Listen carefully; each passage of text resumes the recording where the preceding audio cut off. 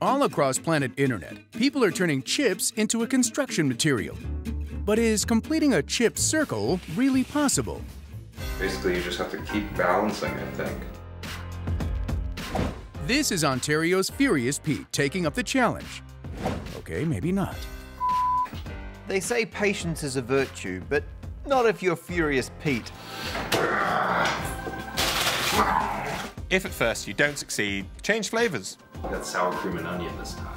Will the sour cream chips enable Pete to become Lord of the Ring? I think I did it. I think I did it.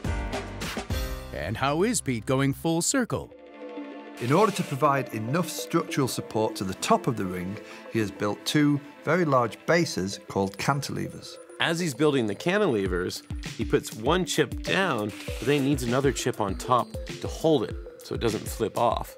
And then if he wants to add another chip outside of that, he needs to add more chips back here. By building both cantilevers simultaneously, he builds a very thick and solid base. And then at a certain point, instead of his cantilevers going out, they start to go in.